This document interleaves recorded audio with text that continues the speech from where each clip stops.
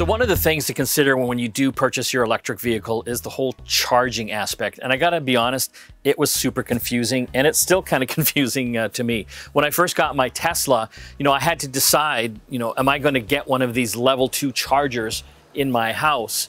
And I'll tell you what happened. I'll get back to that in a second. But talking about level 2, there's basically 3 levels: level 1, 2, and 3. A level 1 charge is basically your 110 outlet that you have in your home already.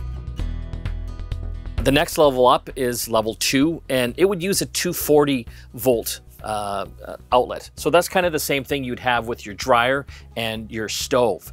And essentially, if you want to use level 2, you'd have to have a level 2 charger installed into your garage or wherever you're going to be putting that and charging your vehicle.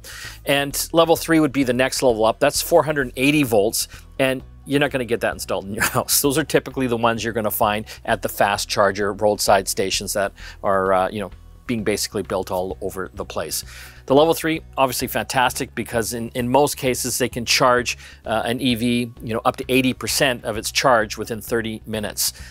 Tesla, even faster. So let's talk about all the different types of charging port standards as well. Unfortunately, my Tesla, they've decided here in North America to go with their own proprietary standard. So this is what the Tesla one looks like. And again, this will only work on Tesla vehicles. I don't have the Tesla charging cable that came with my Tesla because someone stole it out of my garage. So I had to purchase a third-party model because it was dramatically cheaper, like half the price of the Tesla one. So this one is, I think, Simply Work or Simply Works. I got this off of Amazon for $200, which saved me a good chunk of coin there. So this here is what's called a J1772 adapter. This will work in every electric vehicle in North America, whether that's a Nissan, a Volkswagen, whatever.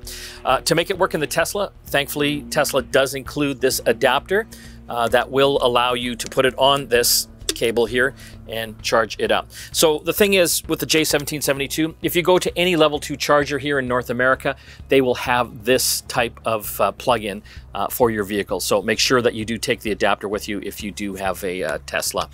So the confusing part then comes to the superchargers that are out in the world. Tesla's kind of cool because they've been building up their Tesla supercharger network for a number of years now. And I gotta say, it's fantastic. It's level 3, but it's almost like beyond level 3.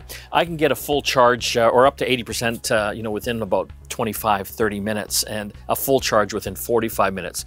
It is like a fire hose of electric charge going into your vehicle, which is a nice thing. I unfortunately cannot use a lot of the other DC fast chargers that are out in the roadside charging stations. They've got 2 types of standards out there, and most of these fast charging stations have both. Chargepoint, which is kind of a Japanese standard, which I'm finding is kind of phasing out. And then there's the CCS combo. And again, pretty well most of the electric vehicles other than Teslas will have either one of those typical charging ports on their vehicles. So again, it might look like you can plug this into one of those CCS combo ones, but if you've got a Tesla, I'm just telling you, it doesn't work. You have to go to a Tesla supercharging station. So how fast is it on level 1 and 2? That is the million-dollar question. And it's something I had to make a decision with in my home.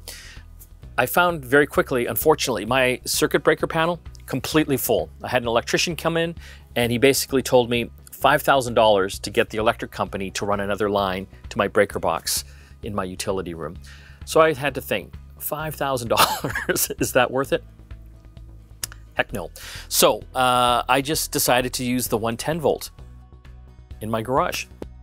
And it worked out quite well for me. I found, on average, I could get 10 kilometers an hour of charge into my Tesla. So, for example, over 10 hours overnight, that's 100 kilometers. So my daily drive back and forth to my office downtown is roughly 100 kilometers every day. So for the most part, I have found that just charging at home on a regular level 1, 110 volt outlet works fine for me. Depending on your vehicle and battery capacity, charging times can vary quite a bit. Most vehicles will charge up to 80% really quickly and then slow down to help with the heat dissipation of the battery.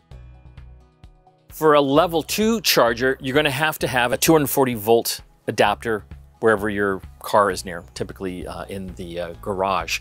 If you install one of those, you're typically going to have to put it on a 30 or 40 amp breaker on your breaker box in your laundry room or wherever that is. But keep in mind, it's only going to be able to get 80% of that.